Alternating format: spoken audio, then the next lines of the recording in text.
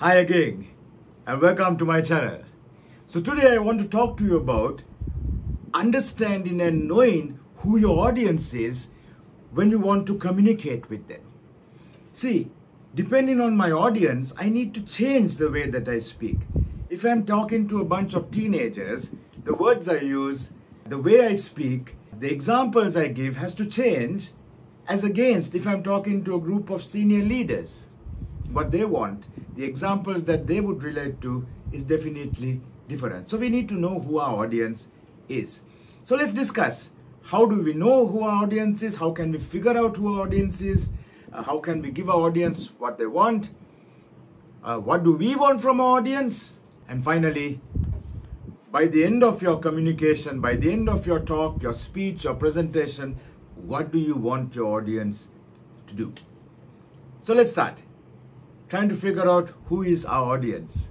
So a very important question to ask is WIIFM. What's in it for me?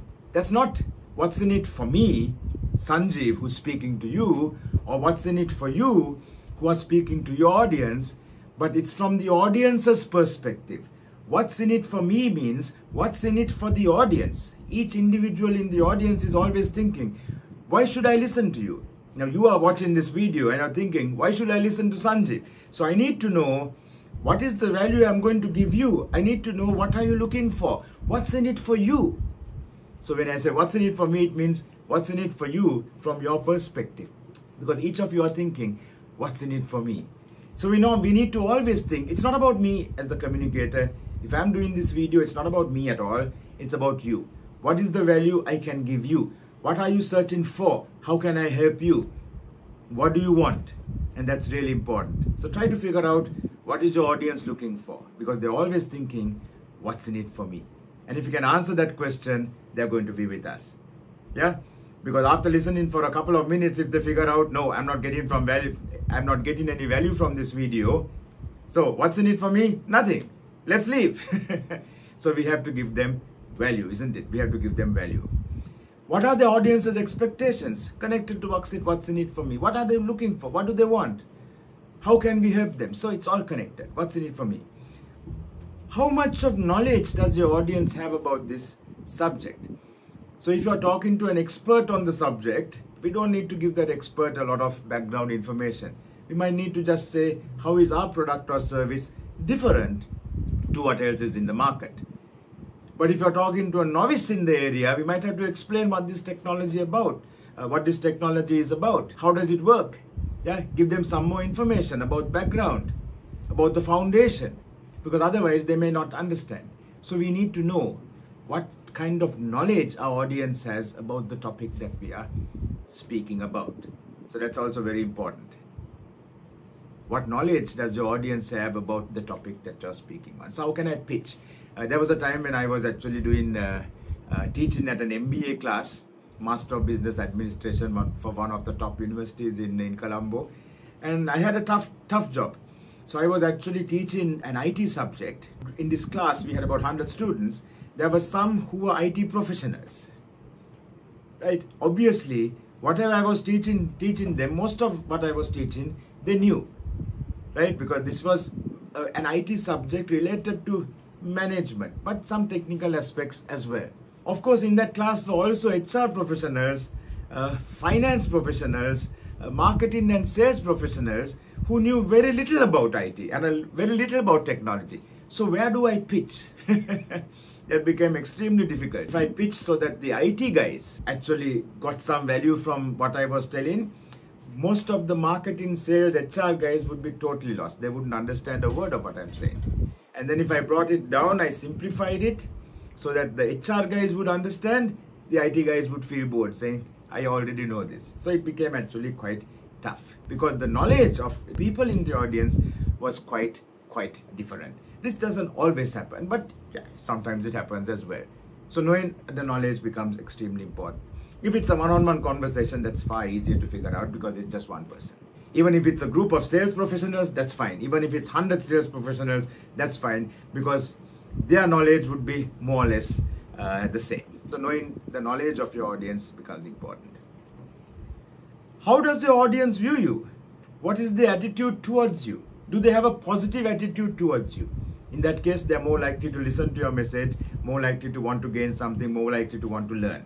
If they have a negative attitude towards you, well, they're already thinking, I don't think Sanjeev can give me some value. I listened to the last video, I didn't really get too much from this. Why should I listen to this? I already am starting with a negative attitude about Sanjeev. Then that's not going to really help. It's going to be very difficult to get across to the audience. But good to know. Now, if I have already spoken to a client, and the last time I spoke to him, he was disappointed with my product or my service. Now I'm going to speak to him again. So what's the background here? He's already disappointed in me. What's the attitude he has towards me? It's a negative attitude. So I need to start knowing that and trying to figure out, okay, he's already started with a negative attitude. How do I change this? How do I turn it around? How do I change his perception from negative to positive? And one way I can do that is I can figure out, okay, what happened in the past? Why was he upset? What did I do? What did I not do? How did I let him down? What happened with the product or service? Maybe it was not my fault at all. Maybe it was just perception. But I need to know that. And when I go for this next conversation, I need to start there and say, Mr. Fernando, I'm extremely sorry about what happened. I know you're upset about this. We have solved the problem, or we will give you definitely a better service, or we will give you a price reduction on this, to make up for your being upset with us in the past, and try to turn that around. Try to turn that around. Sometimes ignoring the fact that he is upset with us, he has a negative attitude, is not going to help at all. Sometimes, actually lots of times, if we have messed up, our client just wants us to say, I'm sorry. Just wants us to say, sorry, I messed up, and acknowledge the fact that we have made a mistake. Lots of times people don't acknowledge the fact that they have made a mistake, and that makes it even more annoying. Isn't it the same with you? It's the same with every human being, isn't it? If someone made a mistake, we want them to acknowledge it. We want them to say how they are going to make amends for it, how they are going to help us get over some problem. And then we can build the relationship again. So we need to start by acknowledging the problem, acknowledging what happened, maybe apologizing for it. Doesn't hurt to apologize and say, Mr. Fernando, I'm really sorry for how you are feeling about this. I'm not accepting that there was a problem or there was a mistake on my part, if there was not.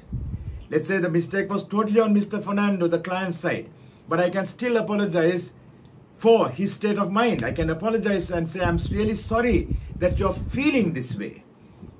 It shows empathy. It shows that we are with you. It shows that we understand you. And that becomes very important. When we're thinking of our audience, we also need to think, as we said, about the knowledge that they have or they don't have.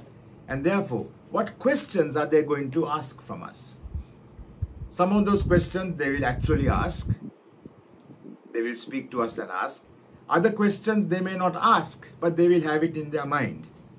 So if we can figure out what questions my audience will have, I can actually answer those questions even before they ask it. And sometimes, if I'm prepared with all the possible questions they can ask and all the possible answers I can give them, no matter what questions they ask, I'm prepared. There was a person that I was coaching in a leadership development program who had to, once a week travel about 100 kilometers to the head office of this organization to have a discussion with the managing director, the CEO of this organization. And what he would do was, earlier, before we actually had a chance to help him, before I had a chance to coach him, he would tell me that, he comes for this conversation with the CEO, and the CEO asks him so many questions and he doesn't have answers for most of them. And then the CEO says, come on, I'm calling you for the discussion once a week. I expect you to have these answers. And this guy says, but I didn't know you were going to ask me this question. And then the CEO says, no, but in your position, you should know this. What I told him, what I advised him was, always try to make a list. What are the possible questions the CEO can ask you? Because he's only going to ask you about your area, about your product, about your subject matter domain. Right? So what he did after that was, he has to travel 100 kilometers to see the CEO. While traveling, he would make a mental note of all the possible questions the CEO would ask, and he would have his mental answers already. So now what happens? CEO asks the question, he has his answer ready, everyone is happy. Now the CEO has a perception of, wow, this guy is so prepared, he's so smart, I should promote him. Great! know your audience and be prepared with what are the questions your audience might ask you. We have to be also clear, what do we want from our audience? So, two things. Do we want our audience to understand what we are saying? So it's just informational.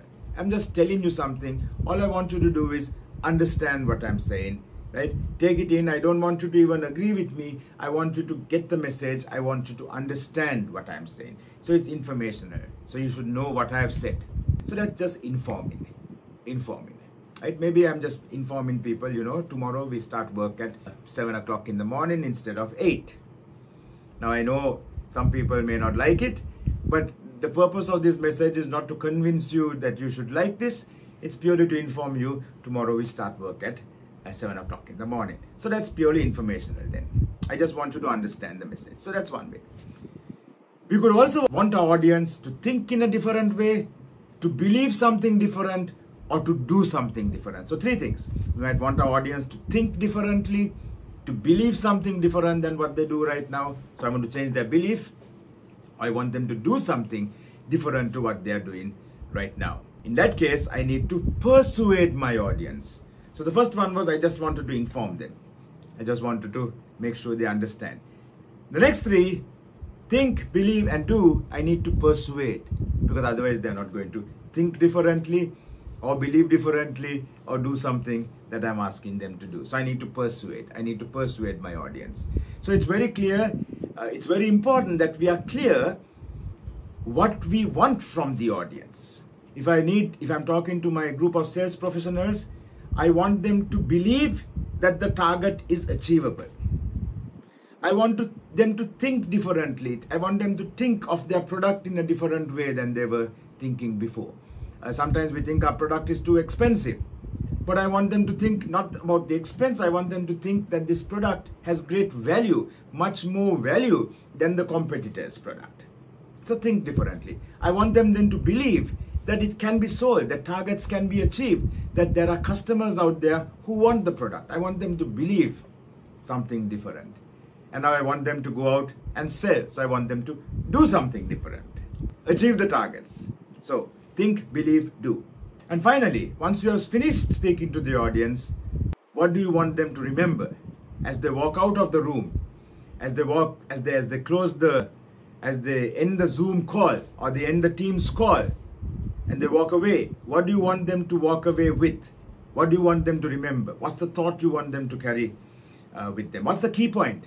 See, audiences are not going to remember more than 3 key points. You might have 15, but they'll still remember only 3. If you're lucky. Lots of times they'll just remember 1. So keep reiterating the key points over and over. Not many, 1, 2, or 3 maximum. Keep repeating that over and over. So when they walk away, they would at least remember those key points. And the call to action, CTA, call to action, very important. What do you want them to do? I had a great boss some years ago when I was working in the corporate sector. Fantastic guy, really helpful, very kind, very empathetic. He would tell us a lot using storytelling. He would call the whole team into his room and he'll tell us a lovely story. The story would be fantastic. We would enjoy the story, but he would omit the call to action. So we'd listen to the story, love the story, walk out and think, what did my boss want us to do? What did my boss want me to do? Because the call to action was unclear. Lovely story. So no point telling stories if we don't connect that story to the call to action. Finally, we need people, we need our audience, we need our team, we need our colleagues to do something. We need our family, we need our children to do something. So story is great, call to action even more important. Story without a call to action is meaningless. So the story adds weight to the call to action. Remember my stories in some of the other videos that we have watched, right? Stories become really important. And the story about my boss is also a story. That's also a story. So that story reiterates the fact that call to action is important. So that story illustrates the story as well, isn't it? And that's fantastic. We need to be clear about what's the key points we want them to remember, what's the call to action, or what are we asking them to do. We also need to think, why should they do what you're asking them to do? Do they believe in what you're saying? Do they accept it? Do they own it?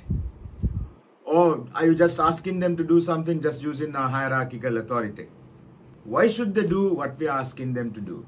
And the best way to get people to do something we're asking them to do is help them, get them to a place where they believe in what we're asking them to do. They see the value of it.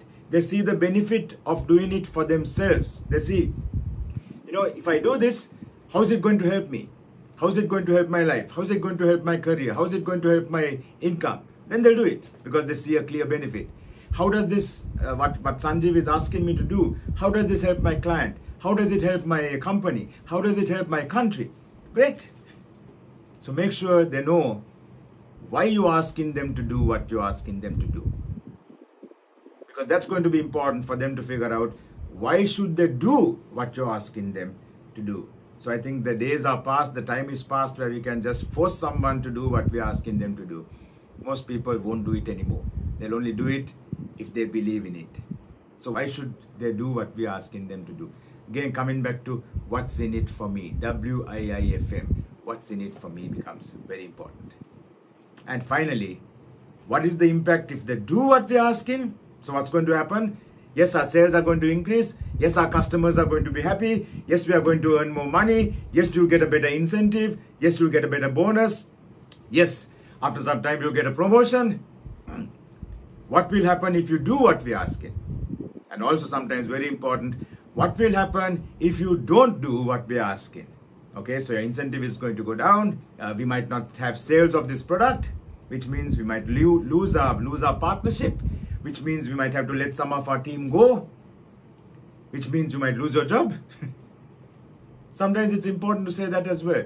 What will happen if you do what we're asking? What will happen if you don't? So tell the audience as well.